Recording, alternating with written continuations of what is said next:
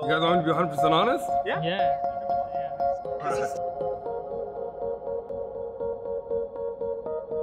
As a student, one's experience in their first year is a pivotal moment that shapes their university career.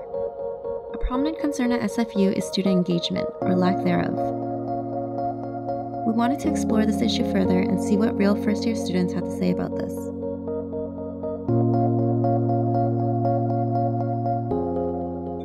It's pretty good, I think.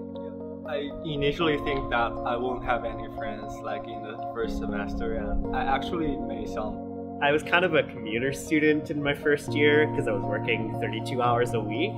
So I was kind of going to class, going home, going to work. So not too fulfilling, not gonna lie. I came to the welcome day orientation, so that was really helpful, and I made some really good connections and friends and stuff like that. So first year socially wasn't that great. You know, you're coming in 5 courses, you don't know what you're really doing, and you're just trying to get by. I would say it was kind of tough. It was a kind of tough first year experience. It seemed as though each student had personalized opinions regarding this topic, which were heavily influenced by their individual participation within the school. We spoke to a coordinator from the Global Community at SFU program, which offers a variety of services and events to first-year international students. So what we aim to do is get students who are new students, who need some support, international students, and we match them with more senior students so that they can answer any questions they have and kind of get a friend circle and develop connections with new people on campus.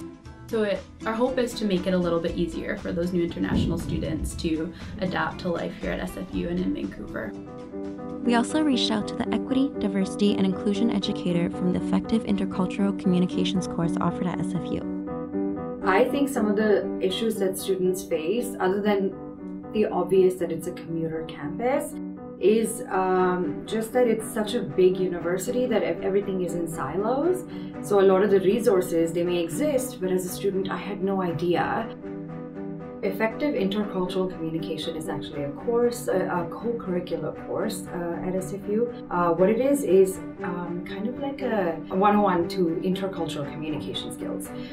You learn a lot about unconscious bias, power, privilege, and a lot of the indigenous curriculum and ways of learning sort of weave through the curriculum as well. The first year experience of each student is vastly different based on their involvement in school activities and events.